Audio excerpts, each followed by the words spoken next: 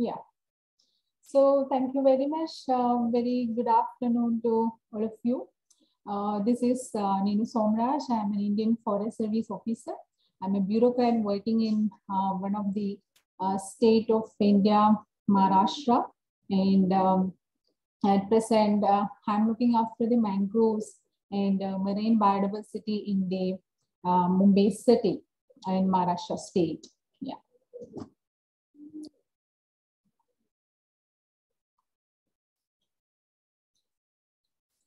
So here I would like to bring the topic on, it's a case study. In fact, it's a case study on mangrove conservation happening around Mumbai Metropolis. And before going into the details of our, activities, I would like to introduce you Mumbai city to all of you. So some of you might have heard about it. So this is the capital city of Indian state of Maharashtra. And it's a global financial and a commercial hub. So the city is very, very crowded and it's very, very populous. So you can see that is sixth most populous metropolitan region in the world, having a population of more than 23 million.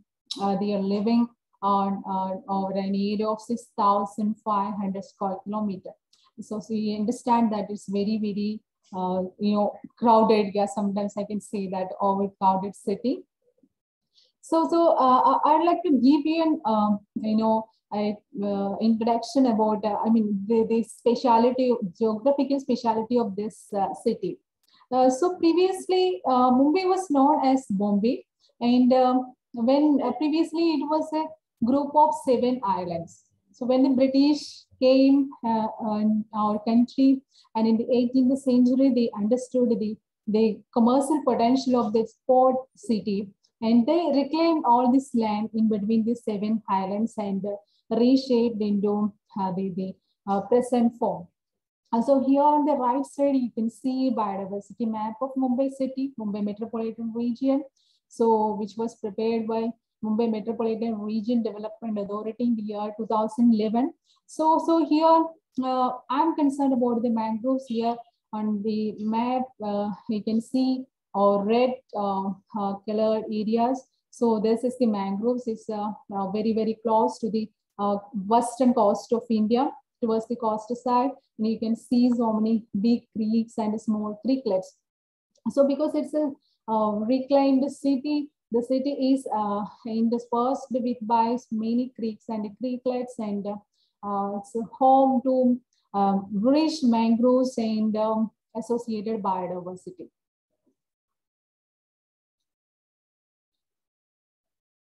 So, as I mentioned, due to the growing population, this city faced the huge migration from the nearby villages, and the mangroves in the city really faced so many threats. So, lots of mangrove forests had been diverted for development projects and for industries and for even agricultural projects.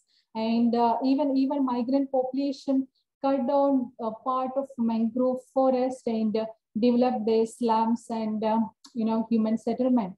So unfortunately, because of all this rampant illegal activities, the city witnessed more than 60% of loss of mangrove cover in the past. But here we all know that why mangroves is important and why it's very, very essential to be conserved for the sustainability of a city like Mumbai, because being a coastal city, this Mumbai is located on the west coast of Indian subcontinent, and this is very much and the city is facing all the threat of climate change, like sea level rise and erratic weather events like the tropical cyclones, etc. And mangroves act as a bioshield in preventing this kind of threat and helping in the city. Hence, it's very, very imperative to conserve this mangroves in the city. And similarly, this mangroves act as a hub of biodiversity, as a home to many migratory water birds and other marine organisms, invertebrates, and economically important fishes and shrimps. And in city, I can tell you very much that this mangrove forest really supporting to very much in the sustainable fishery industries and helping in the local income generation for the local people's communities. So considering all this fact, and since Mumbai witnessed the disproportionate reduction in the mangrove cover, all the government agencies, judiciaries, and the community organizations, civil society organizations joined together. And in the year 2005, judiciary, the High Court of Mumbai came up with a prohibitory order, which says that all development activities, all conversions of mangrove forests, and its buffer zone, 50-meter buffer zones, be completely banned. So I consider this say watershed here in the conservation or in the history of conservation of mangroves in Maharashtra state and particularly in Mumbai. So in order to protect these mangrove forests in the city and in the state, so the state government created a special dedicated unit.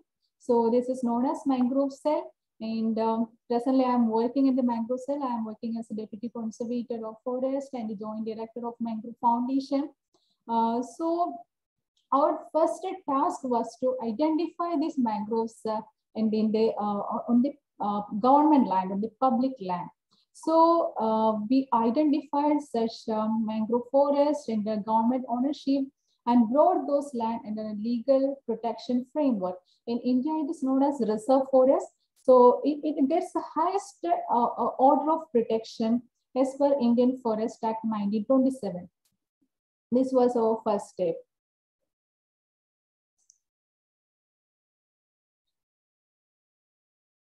Yeah.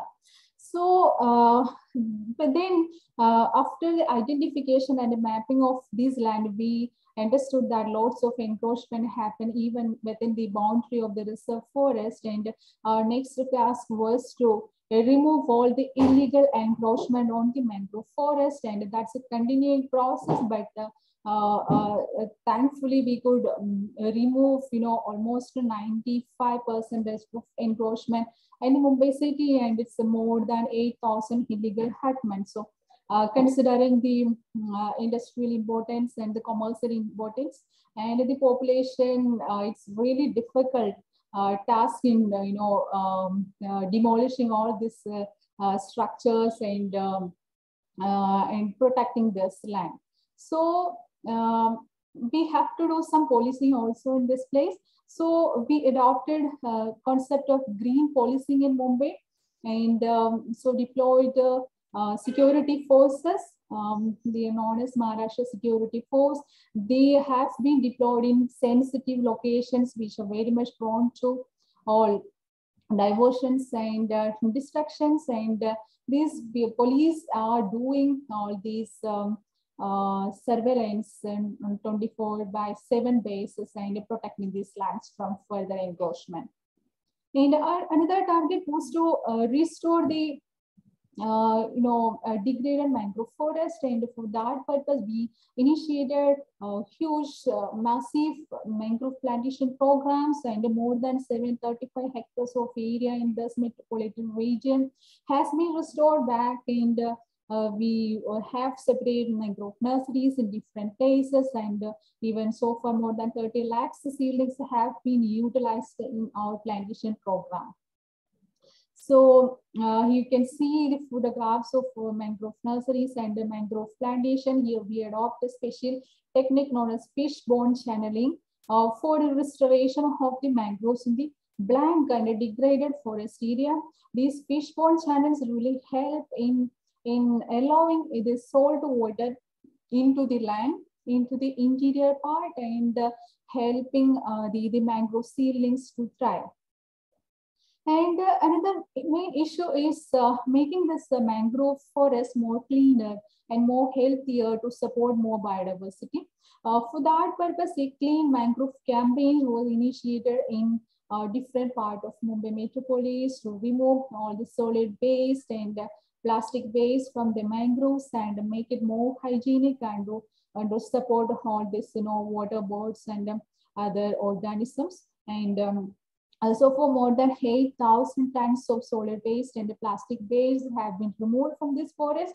However, this is a continuous process, and for that purpose, we are in partnership with the various organizations like non-governmental organizations and civil societies to conduct this kind of programs. And it's a part of our outreach programs also, since college students and school children also in joining in the clean mangrove campaigns, and it really helps in creating an awareness about keeping this mangrove area more clean.